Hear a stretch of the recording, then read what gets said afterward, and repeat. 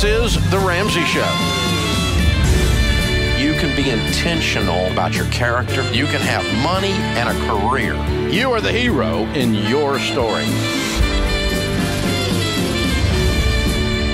Live from the headquarters of Ramsey Solutions, it's The Ramsey Show, where debt is dumb, cash is king, and the paid-off home mortgage has taken the place of the BMW as the status symbol of choice. I'm Dave Ramsey, your host. Thank you for joining us. Open phones at 888-825-5225. It's a free call, and some say the advice is worth exactly what you pay for it. We're glad you're with us, America. 888-825-5225. Esmeralda starts off this hour in Jacksonville, Florida. Hi, Esmeralda. How are you? Hi, good, Dave. How are you? Better than I deserve. What's up? Hi. So I'm in a brand new relationship. We are in the getting to know you phase, but I'm already very fond of this man, and I care very much about him and his young girls. I've told him I'm following the baby steps, but he's heard good things, so he's not familiar, and he's currently playing the 0% credit card game. Now, I have thoughts out, like I could just go, but I have been restraining myself, okay? And I'm just asking for your guidance on how do I coach or guide him in a gentle way to not step on the toes of this brand new relationship, but also start to try to teach him about what's helped me. And I'm on baby step 4. Yeah. You don't talk to him about his stuff. You talk to him about your stuff. Just tell your story. Just tell your story a lot. And it is, it's your story. And, you know, my story was that I did this and this and this, and it didn't work. And I used to screw around with credit cards all the time, and they didn't end up being a blessing to me. And I decided that what I wanted was the peaceful, easy feeling, to quote the Eagles, right, of being debt-free, right? And so I've been working to get out of debt. And, you know, I told you a little bit about that. And I got to tell you, it's something that's kind of central to what I'm doing right now, and I'm really excited about it. And so it means a lot to me. And I'm getting out of debt, and the feeling is amazing. The empowerment that I've got is amazing. And just tell your story. If that isn't your story, then change it and make it your story. But I mean, I was just trying to superimpose my verbiage over you in that situation. You follow me? Yes, sir. That is my story, and I want that for him too. But you're right. Okay, I'll focus on me. He'll come around. He'll come around.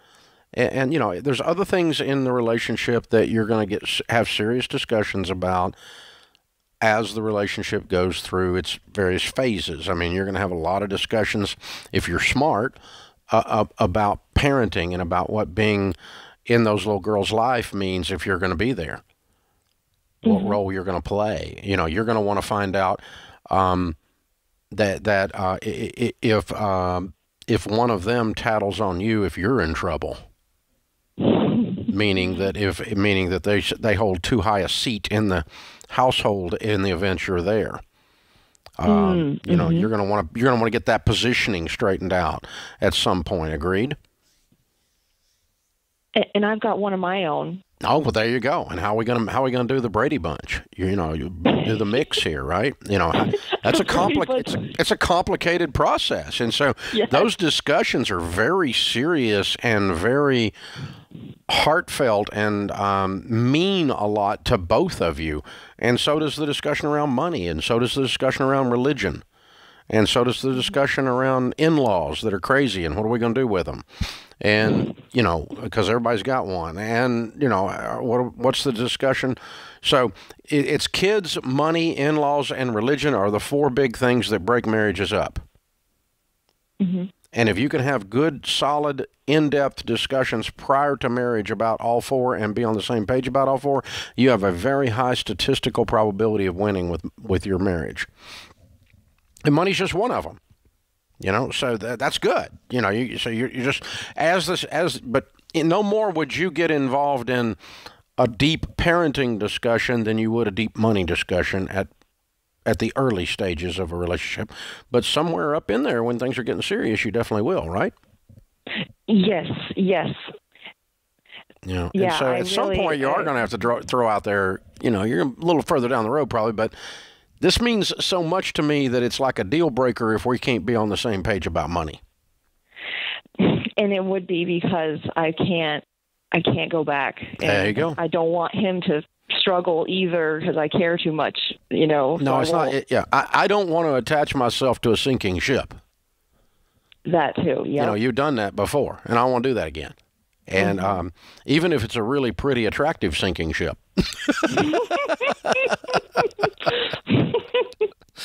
Fair enough? Fair enough. Thanks, Dave. Have fun, kiddo.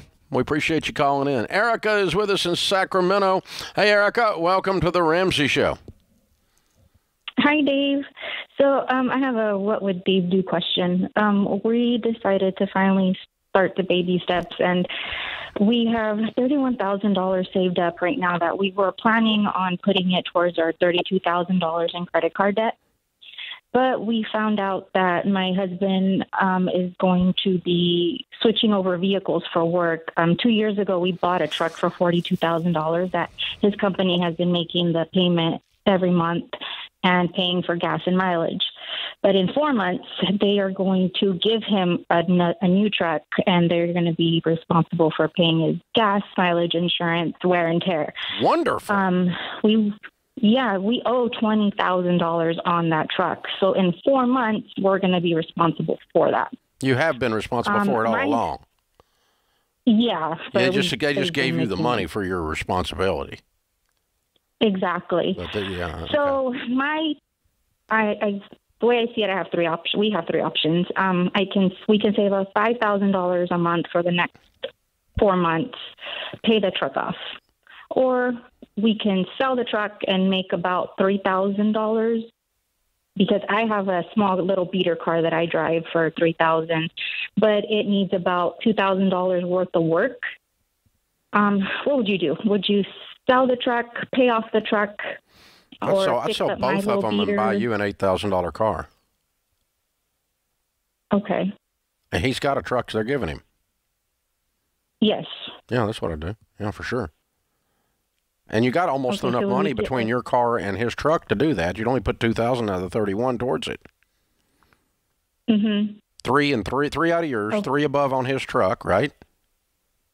Yes. And 2 out of your savings, and we got an $8,000 car for you. That's a dadgum serious move up for you.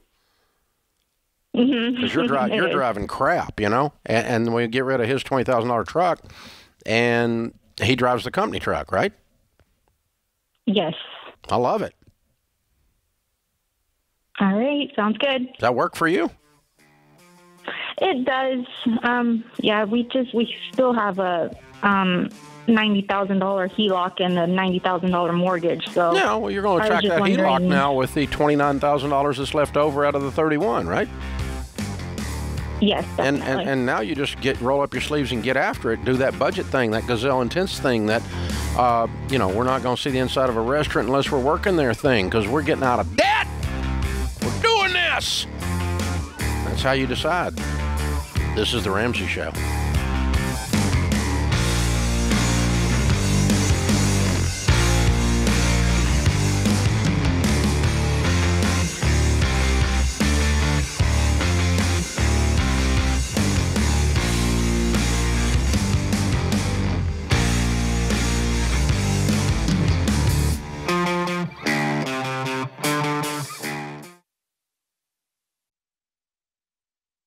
Life is full of firsts.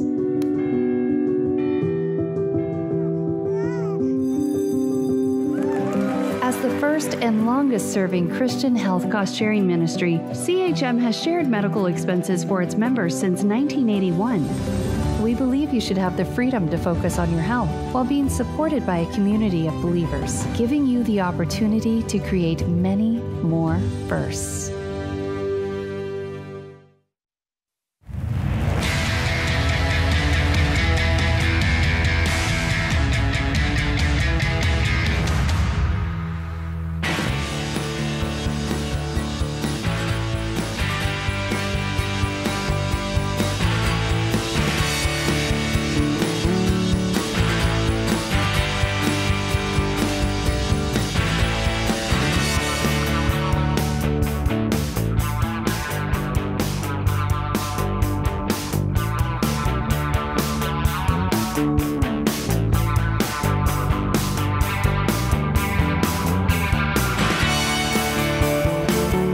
Thank you for joining us, America. Open phones at 888-825-5225. You jump in. We'll talk about your life and your money.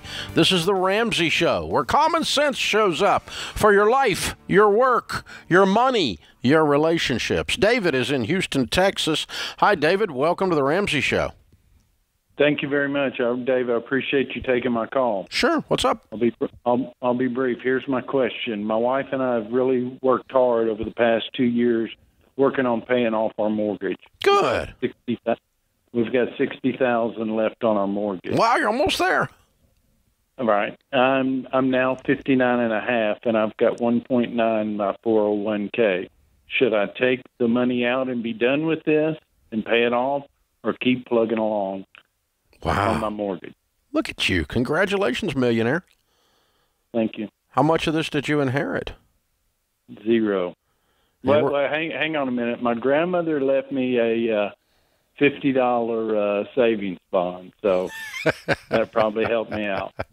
You know, what probably helped you out was her character in your DNA. I like it. That's awesome. So, oh, man. What's your household income, sir? $260. Cool. What's the house worth? About $500. Okay. Well, there's certainly nothing wrong with cashing enough out today, mathematically, to pay off your house. Instantaneously, you're debt free. Okay. What'd you say the house is worth? $500. Okay. All right. Cool. All right. So you're worth over $2 million net worth. We know that. So you could do that, and it wouldn't even blink. However, you make enough money to knock $60,000 out real fast and allow that money to lay in there and continue to grow tax-deferred or tax-free. So I'd be tempted to not let the government get their hands on the money if it was me, just because you can do it within a year, right? Well, the goal is July. Yeah. So, I mean, for the difference in the taxes that you would pay by pulling the money out of the 401k, there's no penalty because you're 59 and a half, but the taxes, I'd just go ahead and use my income to do it. I'm already paying taxes on it, and let's be done by July. Just for that reason. But there's no wrong answer here. It's just that's an idea. Yeah, that's what my wife wants to do, but I kind of wanted to be done with it, start 2022 with fresh, with zero debt. Yeah. But I said I'll call Dave and see what he thinks. I'm gonna go with your wife because the taxes on the $60,000 are going to be $20,000 in your world, and you don't need the money out of the 401k. You're not going to be touching it anyway. You have mandatory withdrawals if it's traditional that begin at 70 and a half. Right. But until then, you could let that money grow, and instead of giving that $20,000 to the government now, wait 10, 20 years to give it to the government. So I'm with you emotionally. I'd like to be done right now because I'm a rip the Band-Aid off guy. But but mathematically, it costs you extra $20,000 this year to do it this year, unless you do it out of your income, and you can be done by July anyway. If it meant 6 years instead of 6 months, I'd do it in a heartbeat. But it's 6 months. It's all in the same tax year even. So, yeah, sorry. I'm going with your wife on this one. But let me just tell you, again, neither one of these boxes are in the stupid column. You can check either one of them, and they're both in the smart column. You guys have been amazing. You're heroes. You're everyday baby steps millionaires. You've done the stuff we talk about. Well done. I'm proud of you. All right, Denise is in Indianapolis. Hi, Denise. How are you? I am well. I have a quick question as well. I have an annuity that I cannot access. I can't roll it into an IRA. It was given to me through a divorce.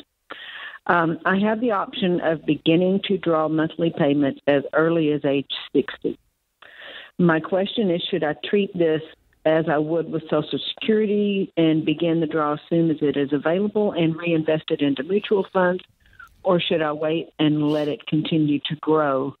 It'll grow faster if you pull it and invest it. It'll grow faster if you pull it and invest it. So are you sure you can't take a lump sum on this and roll it? I actually worked with a SmartVestor Pro, and he said, no, we can't do that. Okay. Because I would think you could move this to a variable annuity. It's a fixed annuity, right? But is it because of the divorce settlement documentation, or is it just the type of product it is? I think it's the type of product. Okay. Well, there's a thing called a variable annuity that's mutual funds inside of an annuity, and you can move from annuity to annuity pretty easily. Unless you've got severe... How long have you had this other annuity? About 5 years. Yeah. You might have a 7 years worth of surrender charges in it, and that may be what he's looking at or she's looking at, this saying don't take those surrender charges. Circle back with that SmartVestor Pro again and ask them about moving it to a variable annuity and why that doesn't work. They may be right, but I want to understand why if I'm you. So my first choice would be move it to a variable annuity and get the whole thing in mutual funds inside of a variable annuity. My second choice would be to take it as quickly as you can, like you said, like Social Security early, and just start moving it monthly, systematically over to good mutual funds that way. So, good question. Thank you for joining us. 1 week from today, Thursday, January the 13th, is our free live stream event called Building Wealth in 2022. The in-person tickets have been sold out for a couple of weeks. Over 1,500 folks are going to join us in the live audience. Over 60,000 are already registered for the live stream. We're thinking we're going to have over 100,000 join us for that on Thursday, January the 13th. It's a big deal. Building Wealth in 2022. Rachel Cruz, George Camel, Ramsey personalities, best-selling authors will be with me to talk about how to build wealth this year. We're not only going to talk about what's going on out there in the real world, stuff like nothing down real estate that's happening, NFTs are happening. Man, I'm telling you, there's Bitcoin is happening. There's a lot of things going on out there in the world. And, what is the best way in 2022 for you to build wealth and why? And let's talk about this sanely without all the emotion and without all the name calling and all that. We're going to just show you what it really is. We're going to unpack so you really know what to do. You got to tune in. Join us exactly 1 week from today, Building Wealth 2022. It is a free live stream, January the 13th. If you want to watch it, you do have to pre-register to watch it. It is free, though. Go to RamseySolutions.com/wealth. RamseySolutions.com/wealth. Our question of the day comes from Blinds.com. Find out for yourself why Blinds.com is the number one online retailer of custom window coverings. Free samples, free shipping, and new promos every month. Great American company, Blinds.com. Always use the promo code Ramsey. Josh is in Georgia. My brother is getting married next year. He asked me to be in the wedding party as a groomsman. Very nice. He's having a destination wedding 5 hours away. And going would cause me to sacrifice $10,000 in lost wages, $3,000 for a hotel, driving expenses, food, etc. for me and my family. I want to go and show my support, but I don't think it's feasible to lose that much money for a wedding while I'm still in debt with a mortgage and a car payment. Should I be part of the wedding or tell him I can't afford it?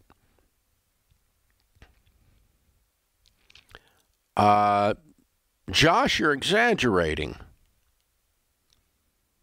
You're going to go for a wedding and you're going to lose $10,000 in lost wages? I'm calling BS. $3,000 for a hotel? Where the flip is this? I'm calling BS.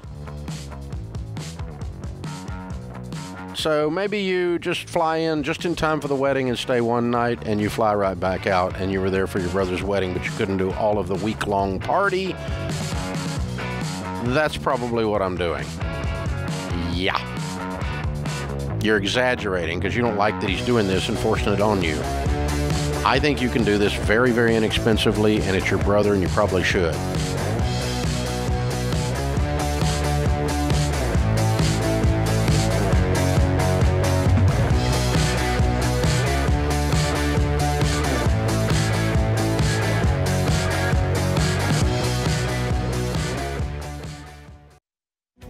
If you're looking for ways to update your home without blowing the budget, I've got it. For years, I've been telling you about our friends at Blinds.com. Blinds.com makes it simple to shop top quality blinds, shades, and interior shutters from home with easy online ordering and free shipping. With Blinds.com, there's no need to renovate your entire home. Just change out what's on your windows with upscale choices like faux wood blinds, cellular, and roller shades shades, or even outdoor shades. Plus, Blinds.com guarantees the perfect fit, whether you do it yourself or you have them measure and install everything for you. Shop their latest looks and see how much you can save at Blinds.com today. The easy and affordable way to make your home more beautiful is Blinds.com.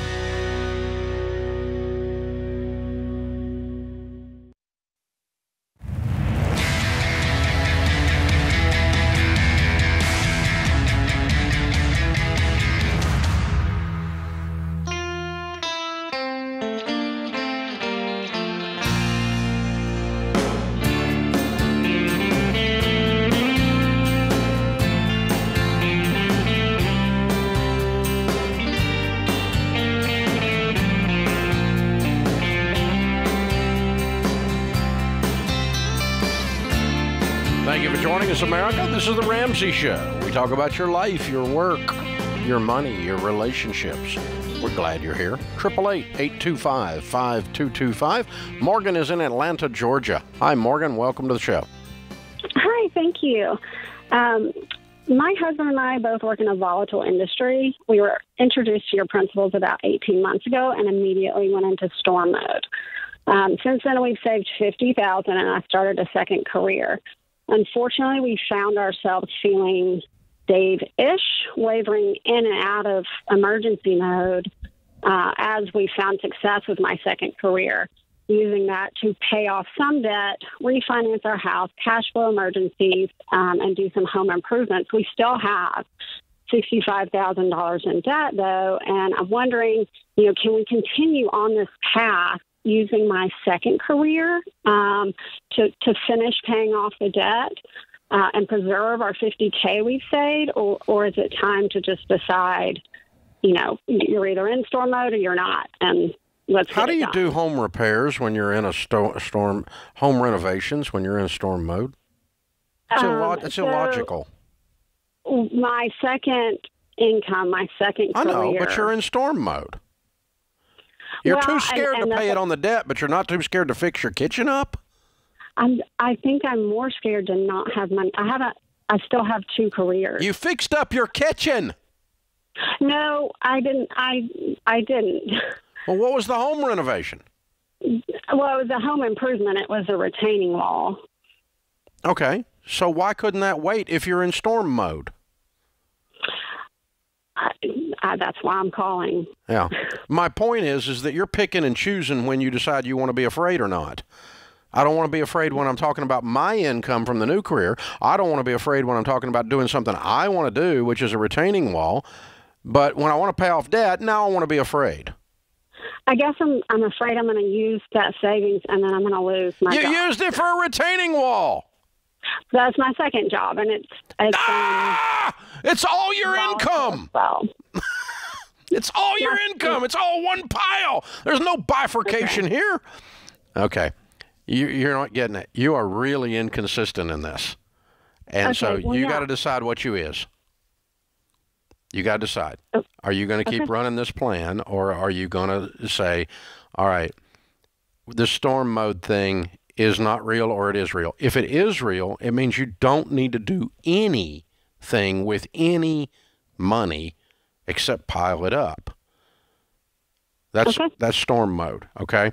We think we're going to lose our jobs, our careers are volatile, and we're going to be on the street homeless, and we just need to stop, and no retaining walls, no vacations, no eating out. We're afraid we're going to lose our income. So we're not willing to work a plan until we can get stabilized. We are pushing pause on any progress of any kind anywhere in our life and piling up cash, getting ready for a nuclear winter. That's storm mode. If you're not that scared, then you need to cash all this stinking money out and quit screwing around and get out of debt. Okay. And I think that's the one you need to do. Is get out of. How do we know when we're in a volatile industry? How do you know when? How do you feel good about exiting storm mode? Well, there's two kinds of fear here.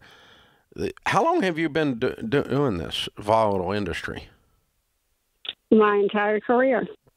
For how many years? 15. And how many times have you been without income?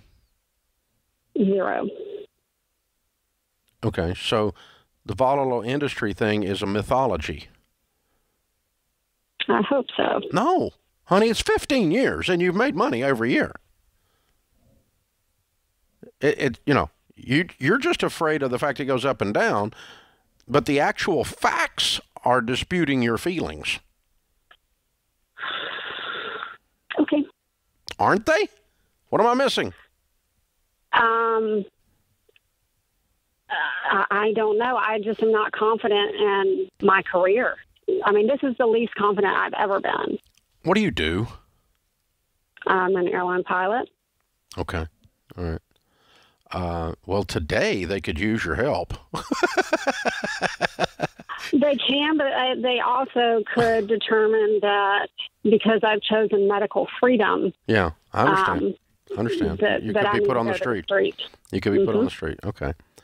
So until the storm passes, you don't need to do anything else, or until you get your income up in another area, which means the storm has passed, you don't need to do anything else. And so I don't disagree with your conclusions or your stance or anything else. It's not the point.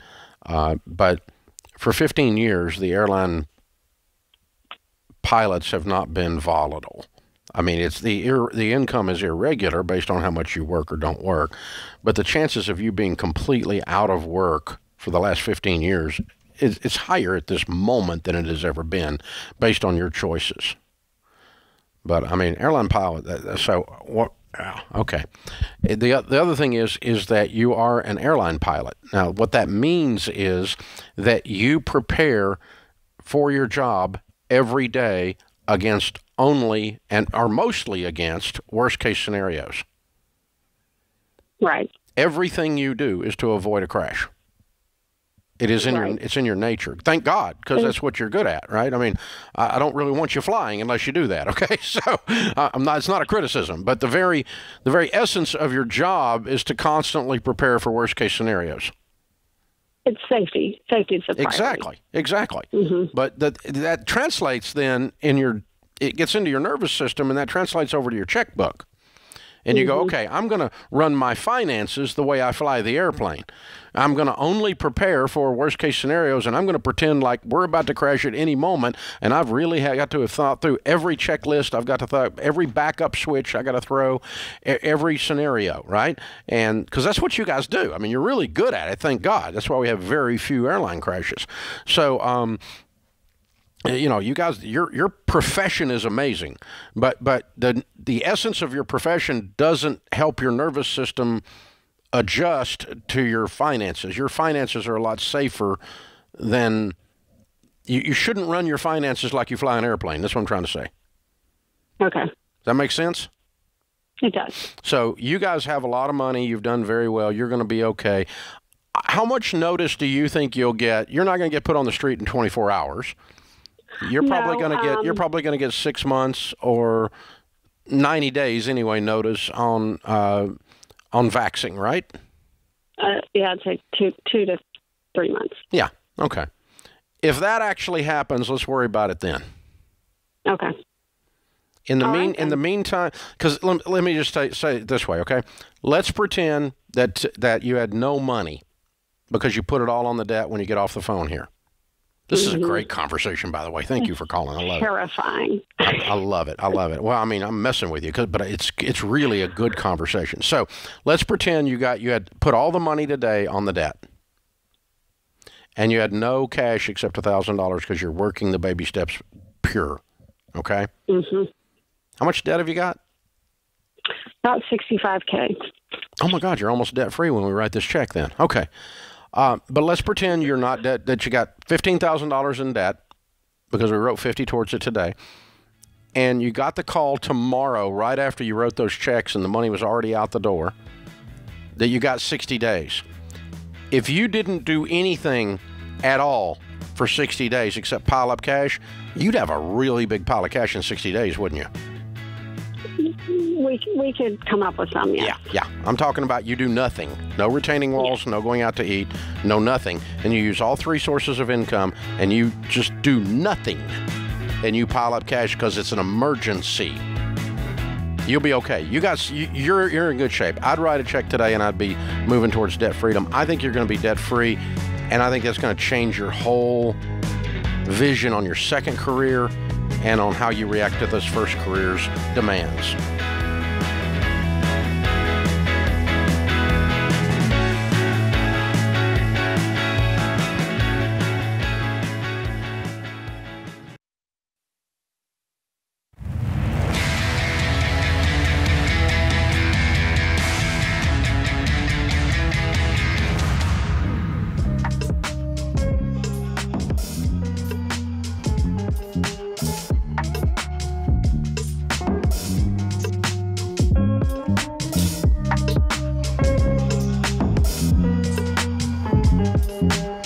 Thank you for joining us, America. This is the Ramsey Show. We're so glad you're with us. Open phones at 888-825-5225. In America, for the last 24 months, lots of people have lived in such a jacked up, anxiety-ridden, semi-rage state of mind that to come back down off of all of those hormones and proteins and be calm again is kind of a weird thing.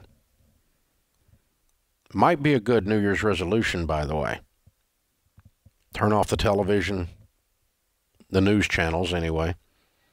Unplug or largely unplug from social media and back away from the manure. If you're pouring that much manure into your brain is going to turn into manure. I knew I had a problem when I actually violated one of my lifelong rules. One of my rules is don't ever read the comments after any article. If you want to know why some species eat their young, you can tell by reading the comments after the articles. These are some of the dumbest human beings on the planet. And some of the meanest, too. Any article on anything. And I knew it was time for me to just back away from the screen. Because you get in jacked up mode. Because here's the thing. Dr. Deloney talks about this all the time. Facts are your friends.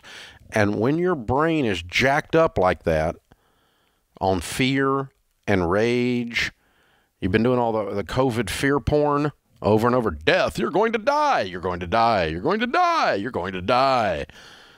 And your brain gets jacked up to the point that your critical thinking skills just disappear. None of us do good, critical, long-term thinking when we were really angry or really afraid. Your brain doesn't work that way. If you're standing near the street and a car at 60 miles an hour swerves towards you, your brain is designed to scream at you, get out of the way, not to analyze the possible impact of a 2019 Escalade on my hip. You don't have time to do all of these discussions in your head. Just move.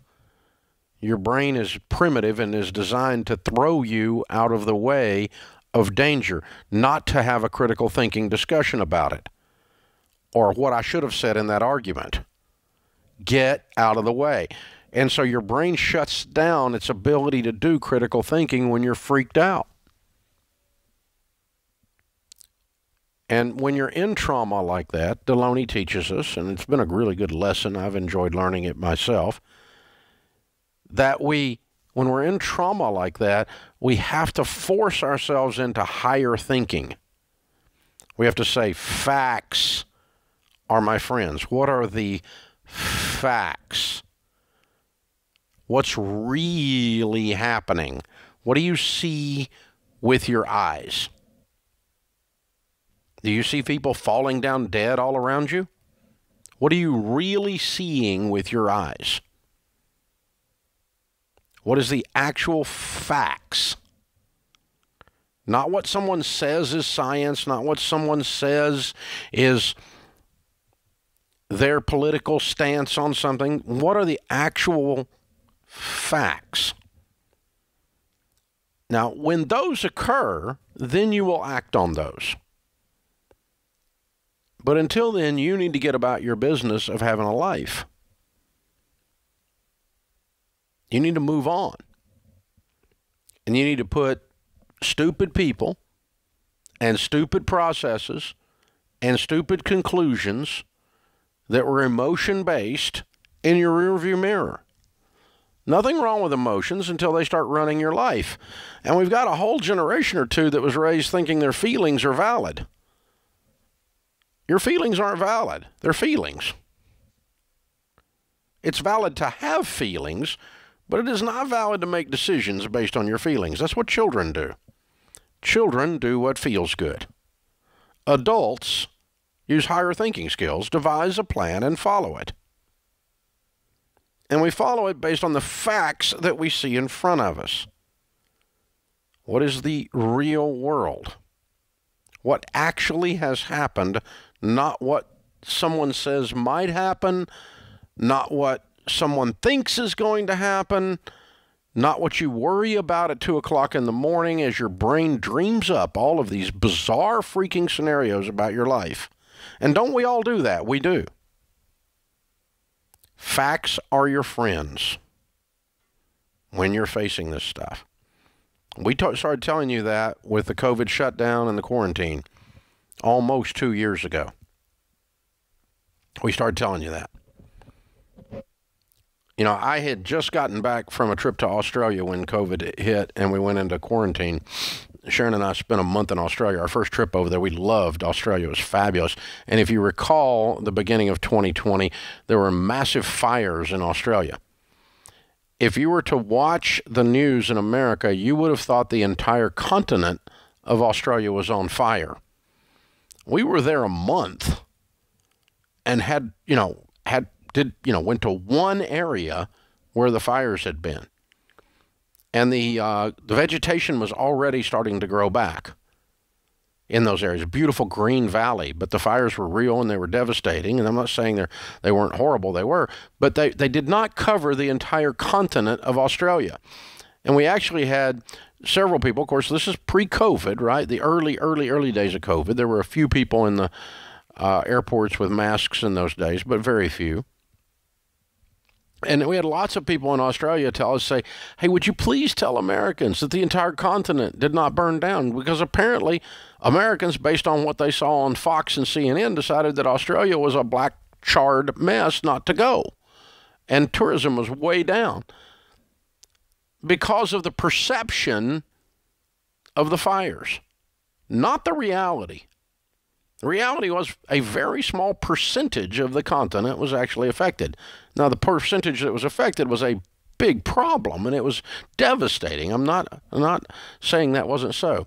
But the difference is, what are the facts versus what you saw on the news? Because what you read in the newspaper, if anybody does still do that, what you read on some website, and what is the truth is very seldom the same thing. What you see in a news report is so jacked up. We got 2-3 inches of snow today in Nashville, and you would think, according to the news, that it is 17 feet deep out here. The facts are that people in the South can't drive in the snow, so you probably should stay home. But it's not knee deep. It's barely over the soles of your shoes. And if you have a four-wheel drive and go slow, you're going to be just fine. And consequently, I've been at work all day. So I'm not shaming you if you're not at work today in Nashville. That's okay. It's fine. I understand. I got a bunch of our folks on our team didn't come in, and I'm not mad at them or anything like that. If they can't drive in the snow, they shouldn't do it. But if you were to watch the news, is my point, according to these weather forecasters sound like a beagle chasing a rabbit. Hey. You would think. I have read articles written about Dave Ramsey that I don't even understand. Where did you get that? It has nothing to do with anything that is me. Nothing to do. That didn't happen. It just didn't occur. Somebody just made it up. And, you know, it's amazing to me. Okay, so the point is, folks, don't make your financial plan, like our last caller in that last segment, based on your fears. Fears aren't facts. Analyze the fearful situation and figure out how much of it is actually factual. Use your adult higher thinking skills. Is the snow really 17 feet deep? Is it really? This is The Ramsey Show.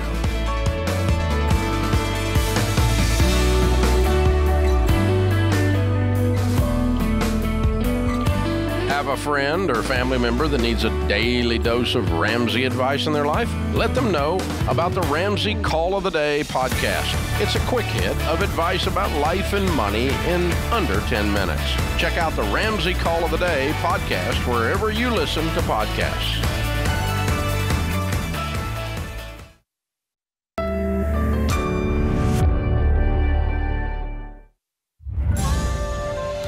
This is The Ramsey Show. You can be intentional about your character. You can have money and a career. You are the hero in your story.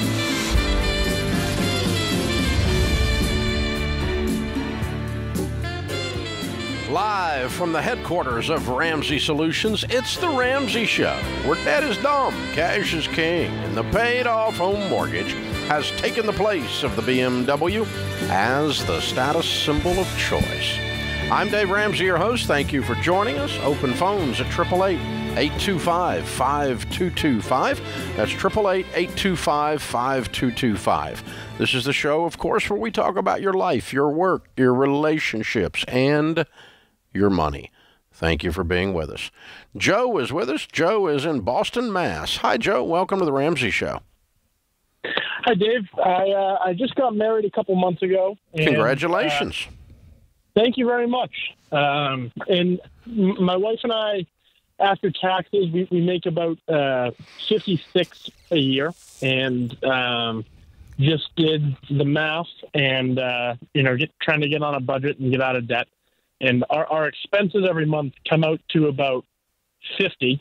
Not every month. Sorry, every year. We have about $50,000 a year. So we only have a $6,000 savings, and I know we're trying to get out of debt too, and really attack everything. So I'm trying to figure out how much extra we need to make, in a second or third job, for the both of us as we move forward. Trying to figure out how much we need to, pay off debt and build up the emergency fund. How much debt do you have?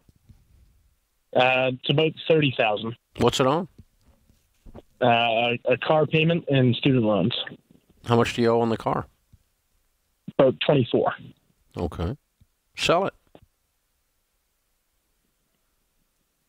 We just bought it. Shouldn't have. 2 weeks ago. You make $56,000 a year. You put $25,000 into a car that's going down in value that you can't afford to pay the payments on. Well, we make 80, but take home pay is 56, and paying about $400 a month on the car. Yeah, you shouldn't have bought that car. That was a mistake. Yeah, it's the reason your budget's tight. It wasn't tight for you, did that? Yeah, it's $5,000 a year. Yeah, and it's going down in value. Yeah. This wasn't the conversation you wanted to have, is it? I had a feeling it would go this way, and I knew it was stupid when I bought it. But, I'm sorry. Picking on the newlyweds. Well, you can do what you want, man. But you can pick up an extra job, and here's the thing: as long as you have vehicles that equal half your annual income or greater, you're going to struggle with finance. And you guys do, because you put her car with your car, you're over half your annual income, and or really, really close. And this was an impulsive, I owe myself kind of purchase. And it was a mistake. So you can fight your way through it if you want to fight your way through it. I don't think it's worth it to fight your way through it. I think it's a stupid car. Get rid of it. But that really shocked your system when I said it out loud. So if you want to fight through it, fight through it. But here's the thing. Get on a written budget and then work like 6 extra jobs. And, how much do I need to make at my extra job? $24,000 if you're going to keep a stupid car. Because it's got your finances constipated. That's what it amounts to. You're all blocked up, and that's why you're calling me. You can't breathe, and so that's what you're looking at now.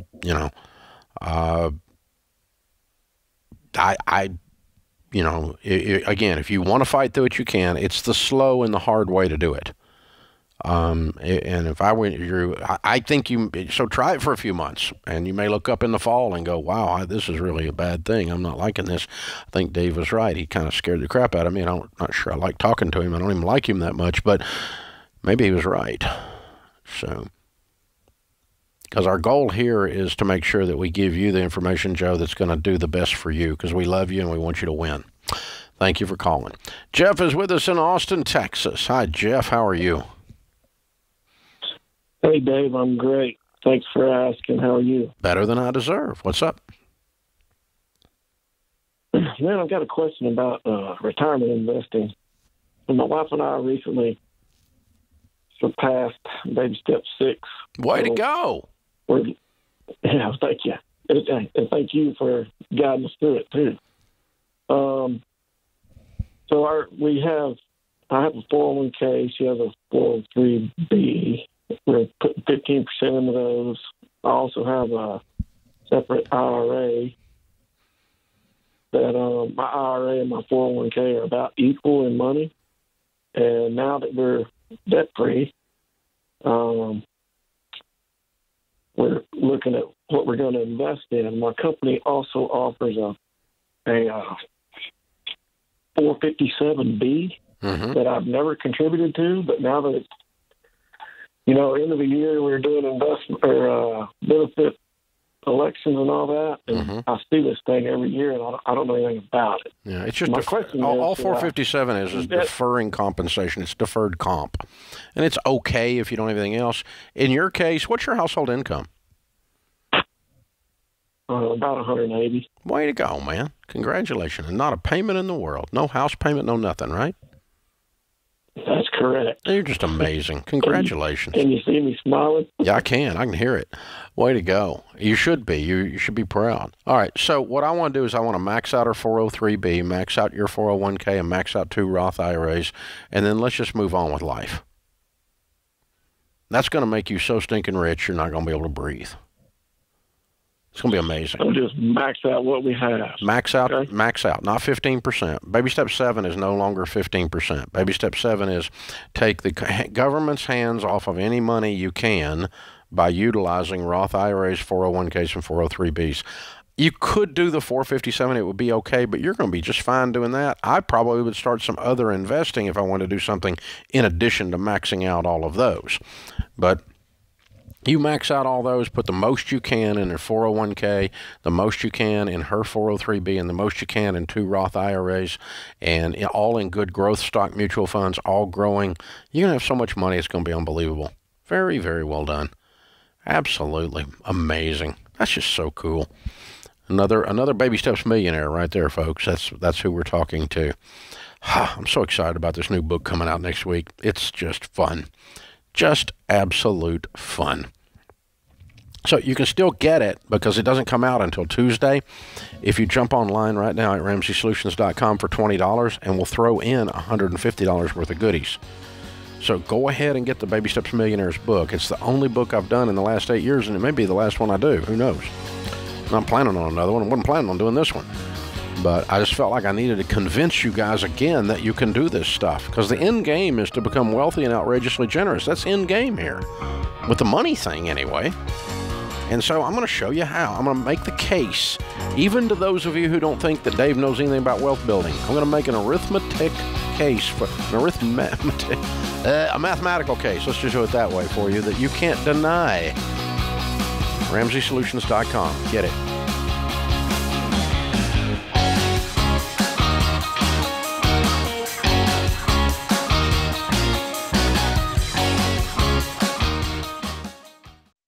If you're not using Pure Talk for your wireless, you're paying too much. Pure Talk gives you the same great 5G coverage on the same 5G network as one of the big guys for half the cost.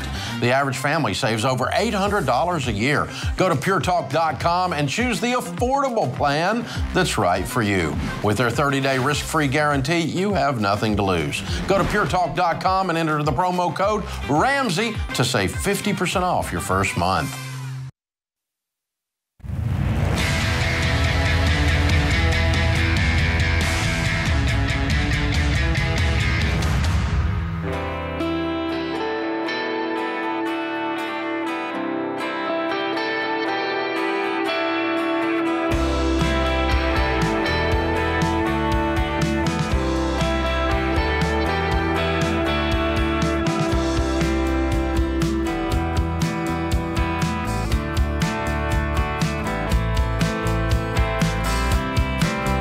Thank you for joining us, America. We're glad you're here. Open phones at 888-825-5225. This is The Ramsey Show.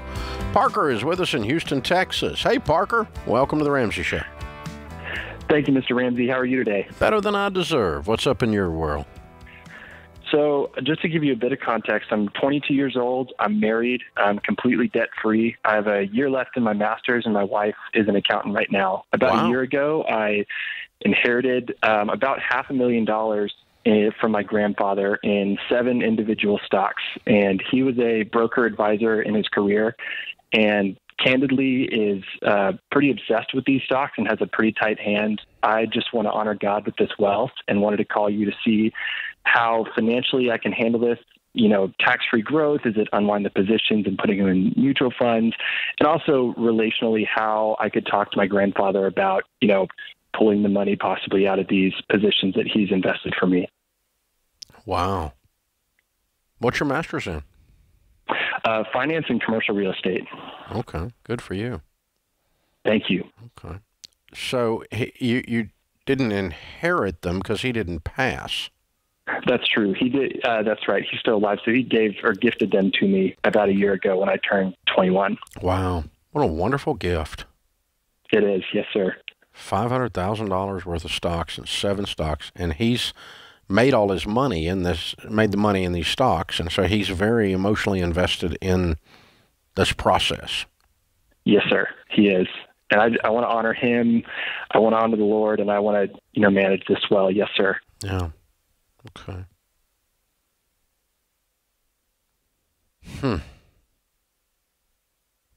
So, personality-wise, how's he react when you start talking to him about this? I haven't brought up. No, I'm saying if you did, you know him. You start talking to him about this? Is he going to be dismissive of you, or is he pretty open-handed? And once he gave it to you as a gift, he's released it, or does he still feel like you, by God, ought to do it the way he says?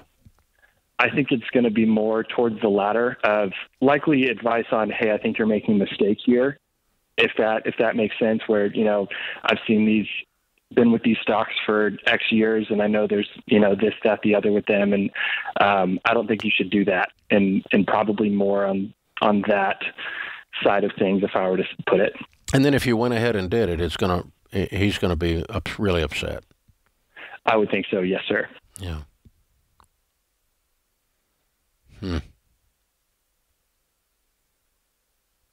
Wow.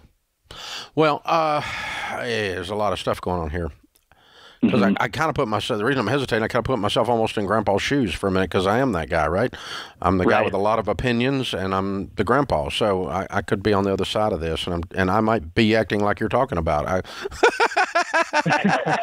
So I'm trying to think through how to treat this character. Oh my gosh, because I kind of like him. Oh my gosh, even though I disagree with the technicalities of this. All right, so. Well, I think there's a different conversation that you just have, okay?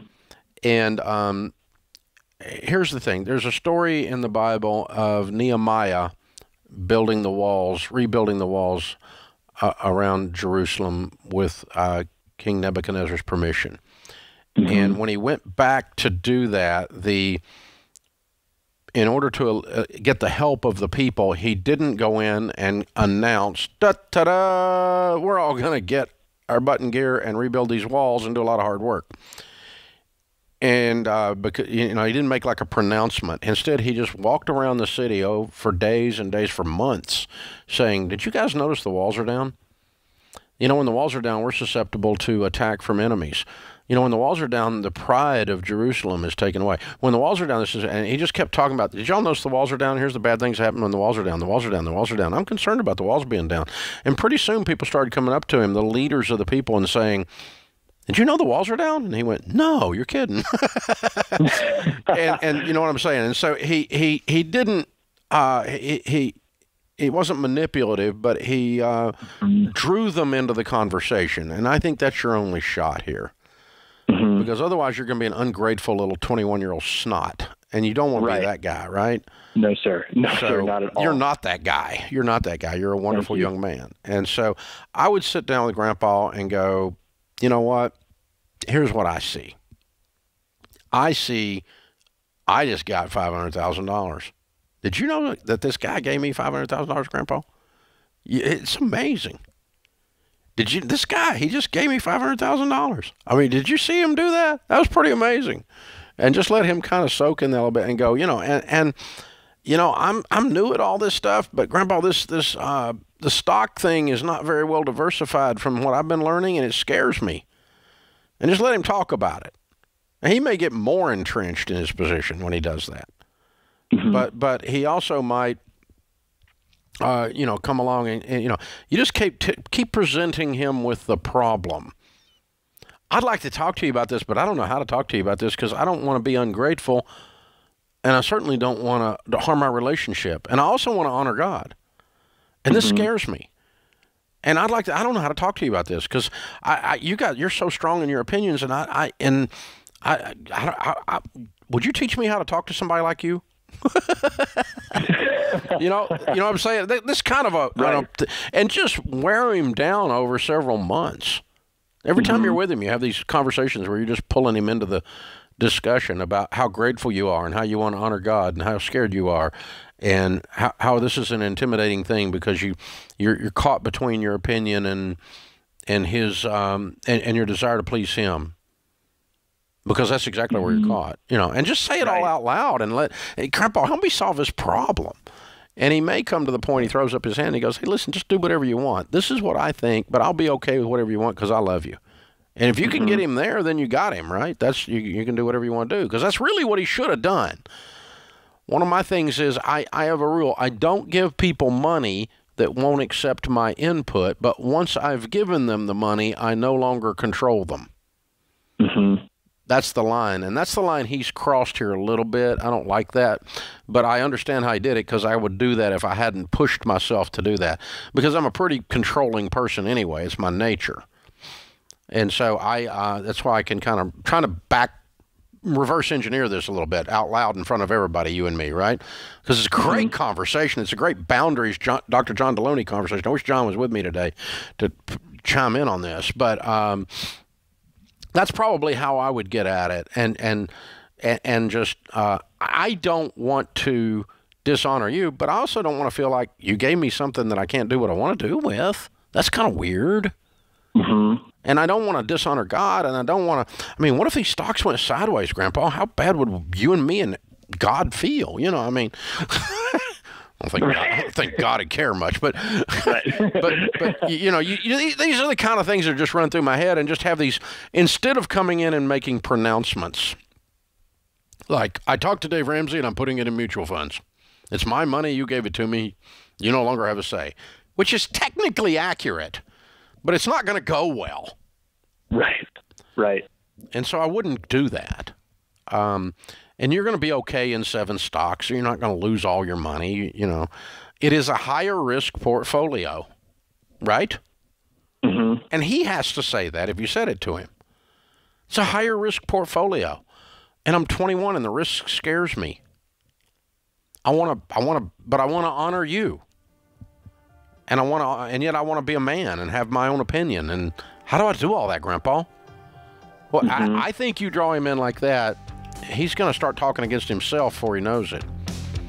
It's probably what would happen to me. Hey, man, thanks for the call. You're a neat young guy. What a wonderful opportunity is in front of you. Very cool.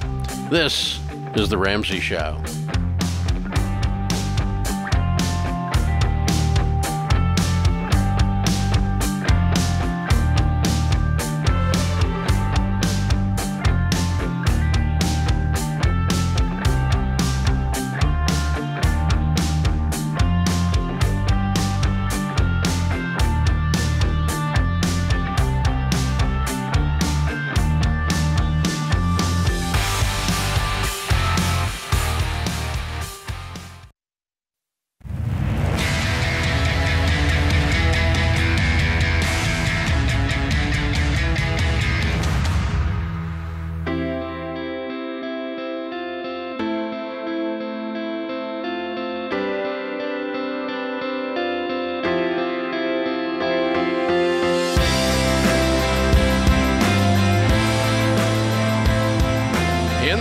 Of Ramsey Solutions on the debt-free stage. Vincent is here. Hey, Vincent, how are you? I'm great. How are you? Better than I deserve, sir. Welcome. Where do you live? I live in Chicago. Cool. Welcome to Nashville and showing up here on a snowy day. Yeah, I didn't know you guys get this much snow down here. We didn't either, and you can attest to the fact that nobody here knows how to drive in it. So it's very, very interesting. The Snowmageddon is 2.5 inches. So, but there you go. So welcome, dude. Good to have you. Thank you. It's a pleasure to finally meet you. I feel like I already know you. You do. You do. We've been hanging out together for a while. So how much debt have you paid off, Vincent? I've paid off $90,743.82. Way to go. How long did that take? 27 months. Wow. And your range of income during that time? $25,000 up to $100,000. Whoa, there's a story there. Yep. Okay. So what kind of debt was the $91,000? So I had $79,000 in student loans and $11,000 on my car. Okay. Very, very good. How old are you? I just turned 26 last week. So good for you. Good for you. So what do you do for a living? I'm an accountant. Okay. So what happened from the 25 to 100 in 27 months? So I started my debt-free journey right before I graduated, April of 2019. So it was about 4 months before I started my full-time job. I finished up my coursework, finished up my CPA, and I started looking towards the next steps in life and addressing all the student loans that I had accrued over the years. Sure. And right in time for COVID. Yeah, exactly. So I was talking with one of my friends, and he told me about the podcast, and that's how I kind of got in touch with your program, started listening to the podcast. Mm-hmm. And then, yeah, that's kind of how I started my my debt-free journey. Wow, very cool. So how did you go from 25,000? Because you were just doing other odd jobs, and then exactly, boom, you got the big accounting job now. Exactly. So when I was starting, I just got a job at like a local pizza place making pizzas. I heard on one of the early episodes that I listened to, you're not going to see the inside of a restaurant unless you work there. So I figured I'd learn how to make some pizzas. Very cool. So. Well, you did that in 27 months. That's pretty impressive. Yep. You haven't done much else. Yep. Yeah. And then the other thing that helped was I picked up Uber Eats for about the last year or so. And then I just went crazy with that. So there's such a high demand for drivers in Chicago that I was able to kind of increase my income that way as well. Yeah, I bet. You did really well. And now you're done. All done. How's it feel? It feels incredible. Like I'm free. So, I mean, you're a guy of singular purpose. When you set on this, I can just tell by talking to you, looking at you, you just went for it. Yes, sir. There was no real question. You just go in, all in. All in, yep. Yeah, we're going to jump in the deep end. Mm-hmm. Yeah, good for you. So what do you tell people the key to getting out of debt is? The key to getting out of debt is everyone says it's the budget. If you don't get the budget right, nothing else will work. So why do you think that is? I mean, you're an accountant. There's a power to that, and that's why everybody says it. It's true. It's not just cliche, but I mean, as an accounting person, you and I are numbers guys. We're geeks, right? So we see these numbers all the time. We see things in numbers other people don't see, maybe.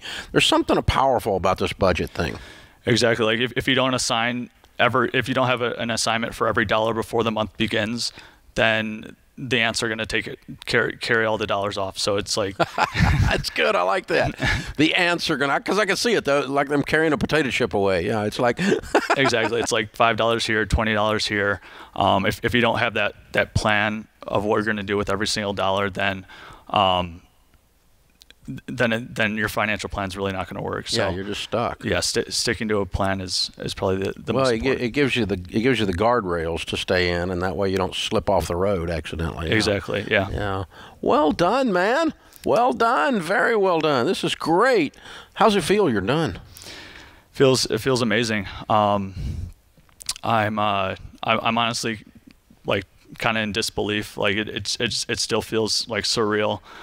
Just like all like after all of the sacrificing and just to finally be done. And recently got engaged to my fiance Madison. So yay! She was. Let's see it, Madison. Let's see the ring. Hold it up. Yay! She was my biggest cheerleader along the way, and we had definitely a lot of date nights in where we just make food at one of our apartments and watch a movie. And she's always been loving and supportive. So yeah. When's the date? It's gonna be October. All right. Good. Very fun. Good for you, man. Thank you. This is so good. And what does she do for a living? She's also an accountant. Okay, of course. Of course. So you guys are going to do extremely well. Yes. That's amazing, yeah. Very, very good. Well, that's the number 2 career that we found in the Millionaire Research of people that become millionaires, accountants. Number 1's engineer, number 3's teacher. So very cool, man. Yeah, I love it. You're awesome, man. You're heroes. Thank you. What a great way to start your life. Completely free. Got something to talk about. She's cheering you on. Everything's on the right track. You're amazing. Well done. You're a hero, man. Good job. Good job. So what are your parents? Did you grow up in a family that was responsible like this, or are they looking at you thinking you're crazy? No, absolutely not. They're looking at me like I'm crazy. They actually had your book. They never read it, but I was fortunate enough to receive it from them. But I was always taught to build up my credit score and invest. So paying off all my debt kind of ran counter to what I had been taught like my entire life. So. I mean, they're definitely supportive of me, and they love you. They want you to win, but they think you're a little weird. Yeah.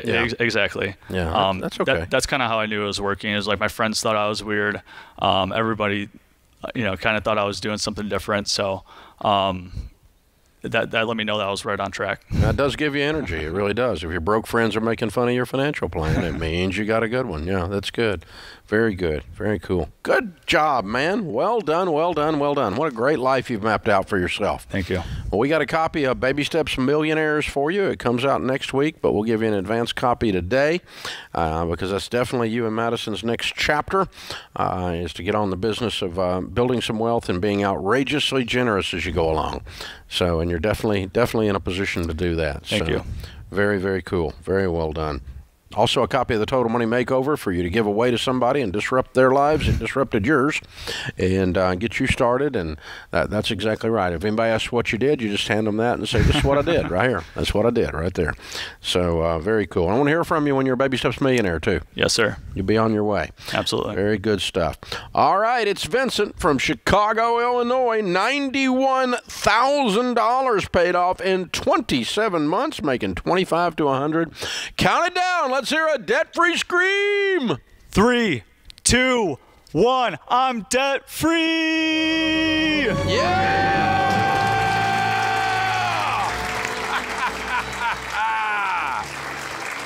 That's how it's done right there, man. That's exactly what we do around here. That's pretty cool. So it doesn't matter if you're 26, you're 36, or you're 46. That's what you do. Or 56 or 66. It doesn't matter. Just put whatever decade you want to put in there. This is doable. It's very doable. He did this in 27 months.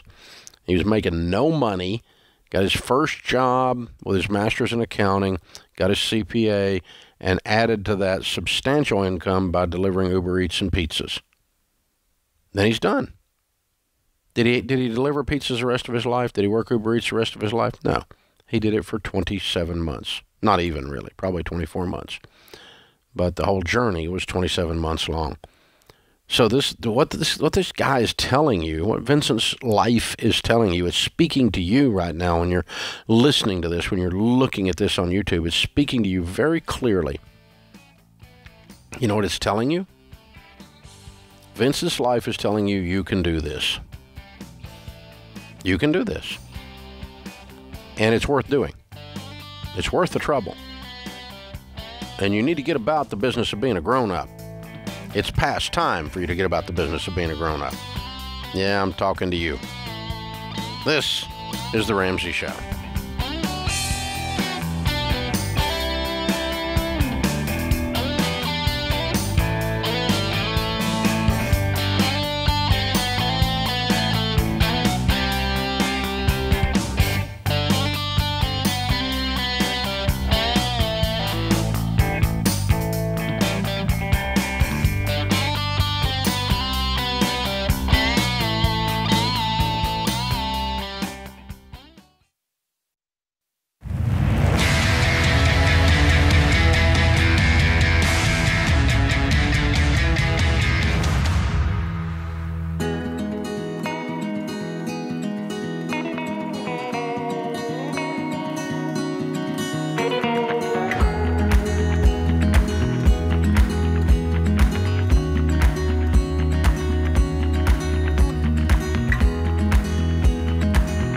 Thanks for joining us, America. We're glad you're here. This is The Ramsey Show. Common sense for your dollars and cents, for that matter, for your life.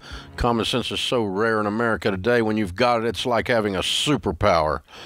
John is in Atlanta. Hi, John. Welcome to The Ramsey Show. Hey there, Dave. How are you? Better than I deserve. What's up?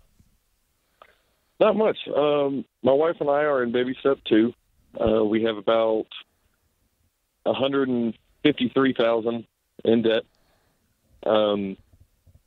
We are toying with the idea of potentially selling our home in order to become debt-free.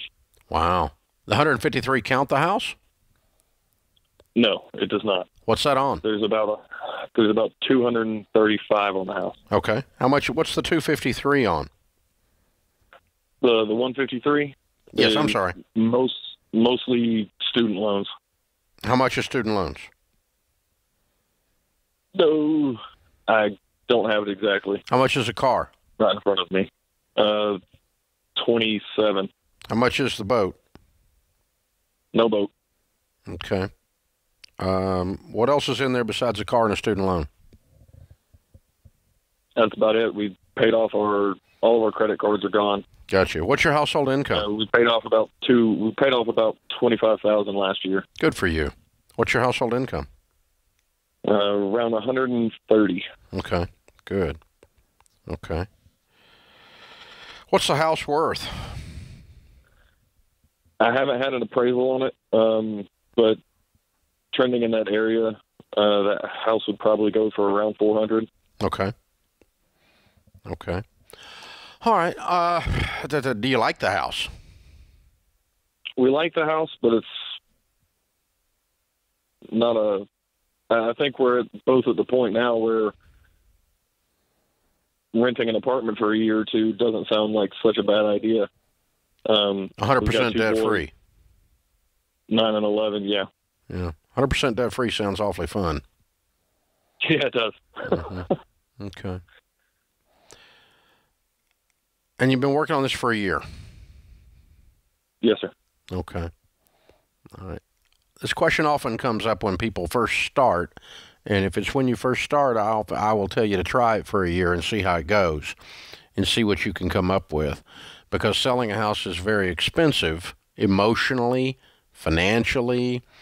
It tears up your time. It takes a chunk out of your year. You know, there's just it's not as simple as taking a pair of jeans back to the store that didn't fit. I mean, it's a problem. You know what I'm saying? Right.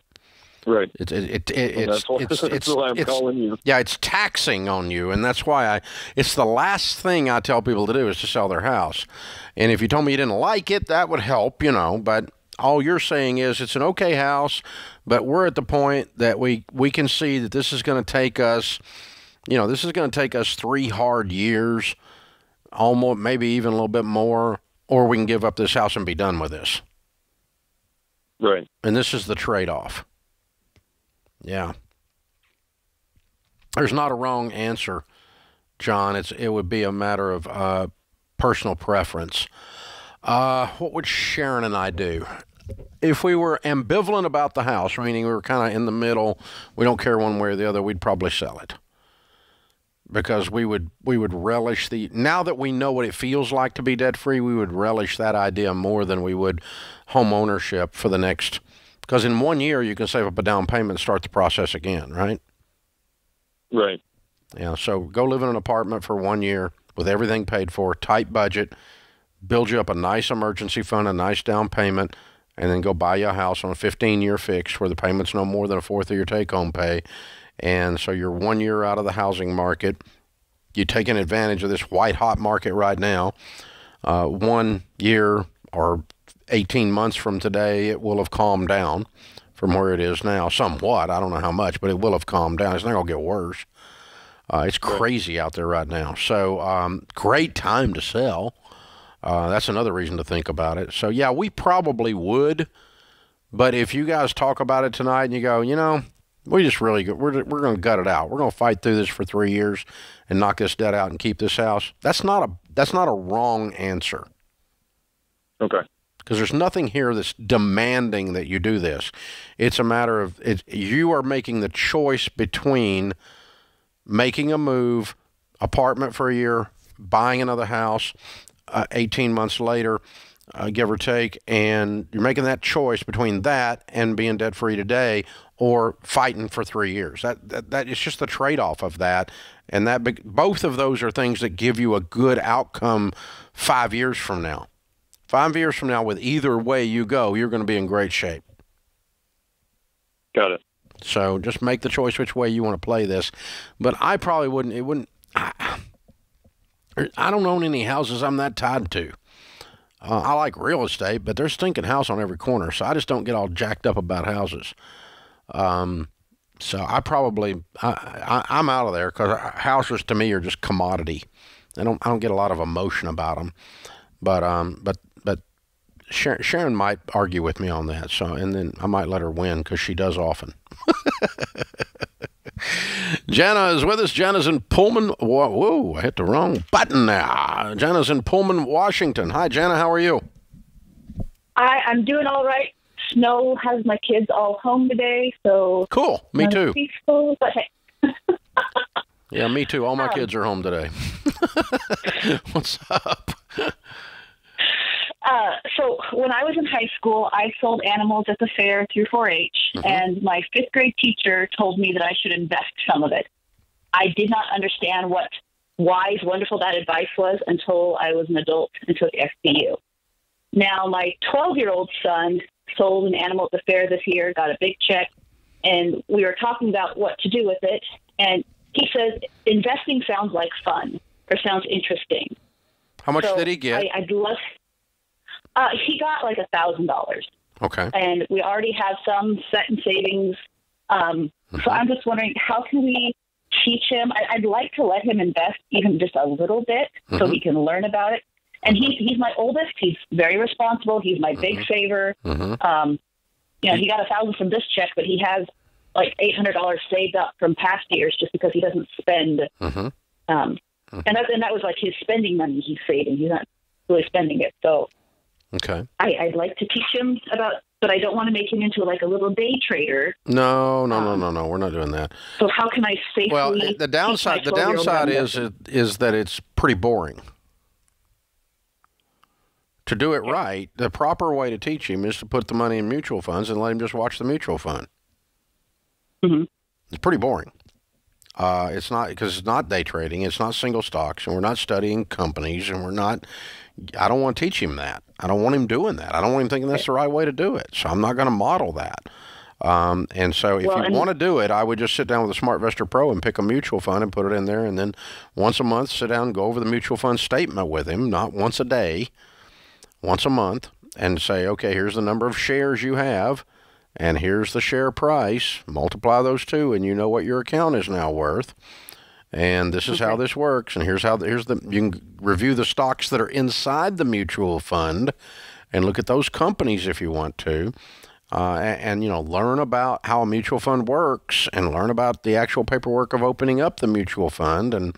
But it's really not, there's a lot of activity once you get it open. It's just kind of tracking it. Do I keep him away from people like his grandfather who does a lot of single stock? Yes. Okay.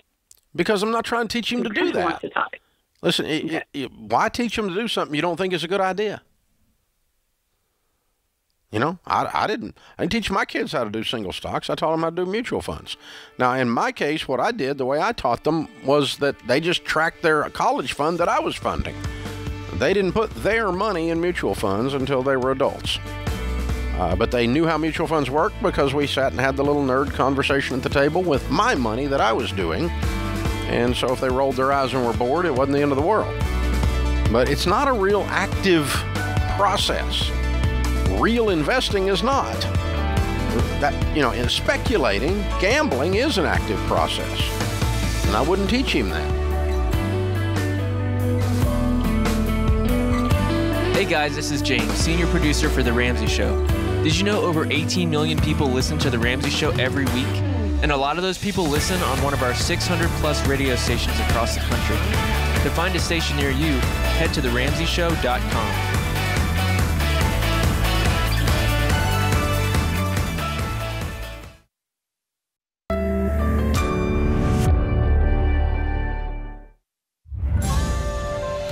This is The Ramsey Show. You can be intentional about your character. You can have money and a career. You are the hero in your story.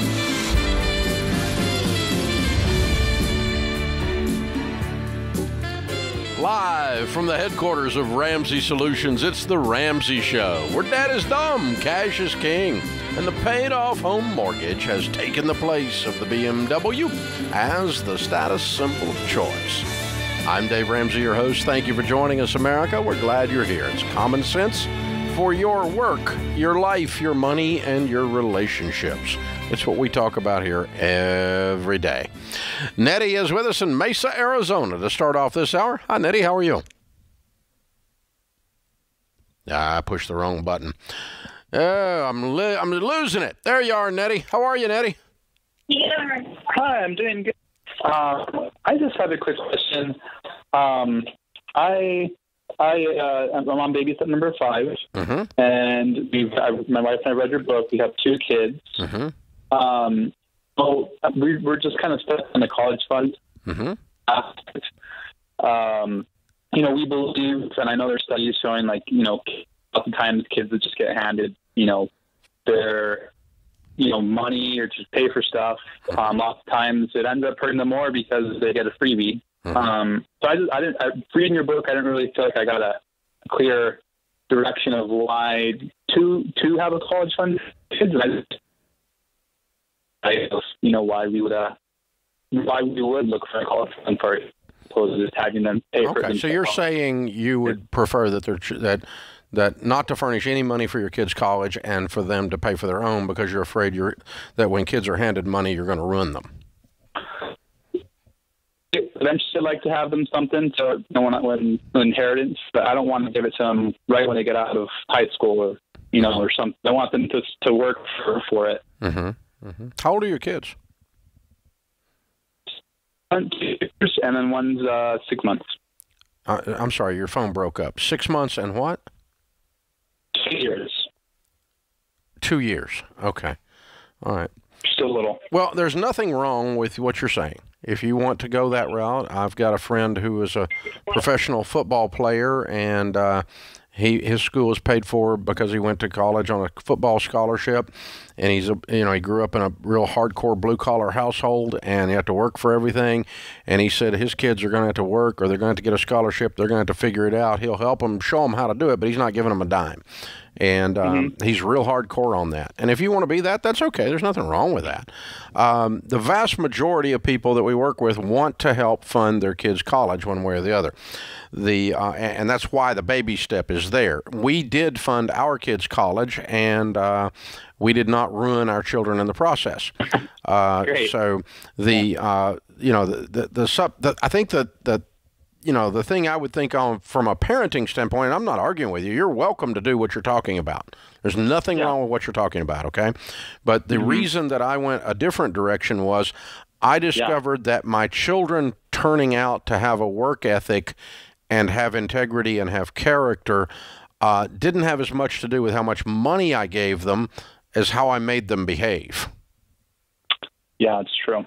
And so my kids knew how to work before they went to college. Work ethic was required in our household. I'm a hard-working guy, and I believe in hard work. The harder I work, the luckier I get, and that kind of stuff. I'm that guy, So our kids had jobs. They had jobs at the house. They had chores they had to do. They got paid for the chores, some of them they did just because you love your mother. Shut up, and you help your mother, right? And so we did some of that, and we mixed it up, and their getting help for college was contingent upon them behaving. If they weren't going to behave correctly, then you're not gonna be out here playing beer pong and sleeping around all over the place, and this is not a chance for you to try to show out all the stupid human tricks in 1 4-year period of time and me fund it. So we're not doing that either. So the gift for college was contingent upon that.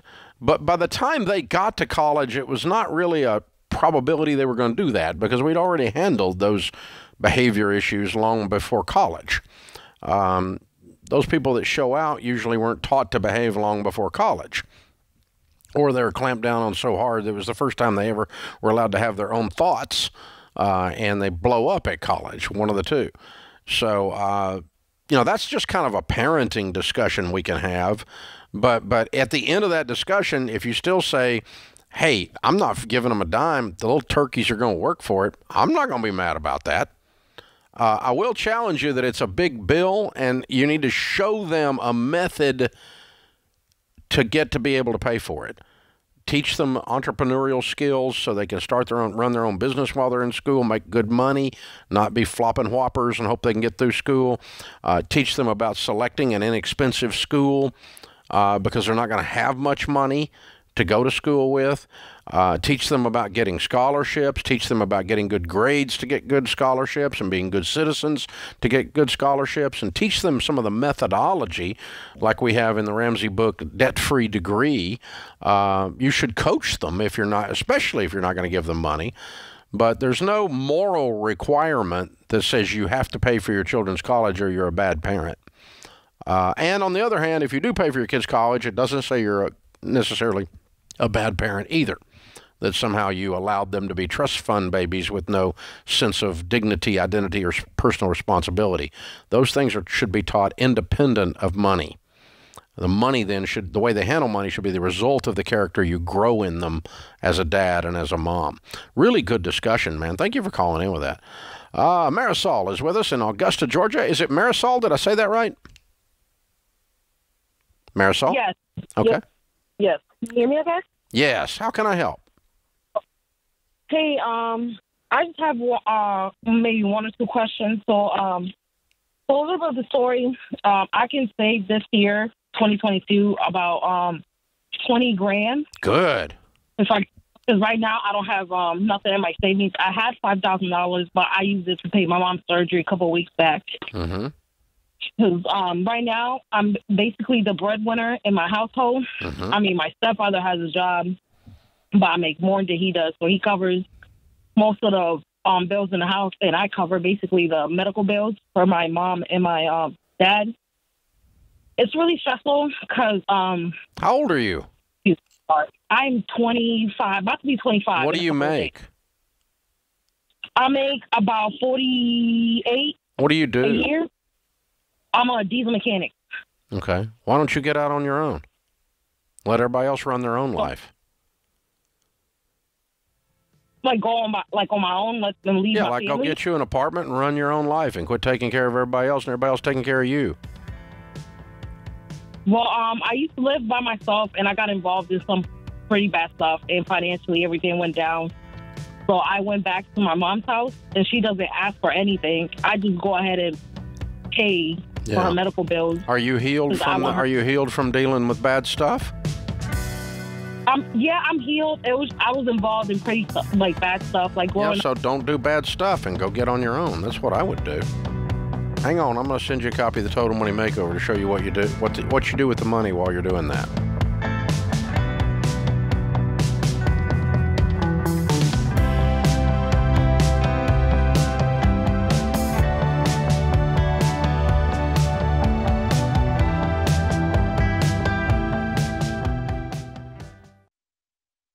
If you're considering a career in technology, I recommend Bethel Tech, and I'm not alone. Here's what Brendan said.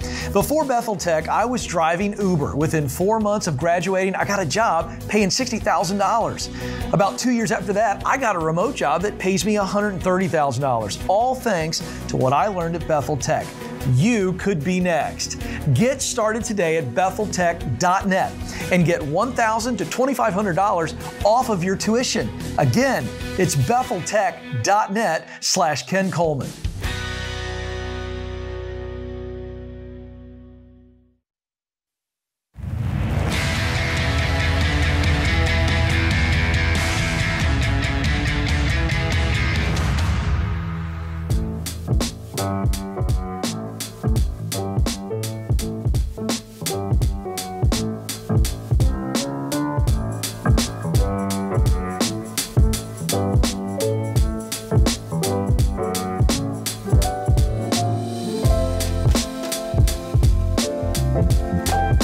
Thank you for joining us, America. This is The Ramsey Show. 1 week from today, Thursday, January the 13th, we will be in the middle of book launch week for the new book, Baby Steps Millionaire. And we're going to do our free live stream event called Building Wealth in 2022.